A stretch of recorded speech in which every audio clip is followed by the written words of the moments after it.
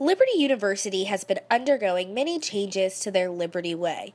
I had a chance to sit down with one resident assistant and ask her opinion. It's a little harder for being an RA that there's not as much black and white rules anymore, but now it's kind of a gray area.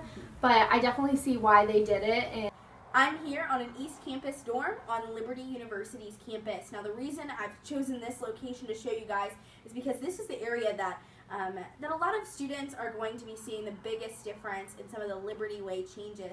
Now the biggest one of those is going to be the R-rated movies, and so right behind these doors students are able to watch those movies, they're able to kind of expand their horizons, but more than that, some of the Liberty leadership team, they say that this is a great opportunity for grace, and so that's just one of the changes to the Liberty Way, but it's an exciting season for Liberty University. I'm Crystal with WSCT News.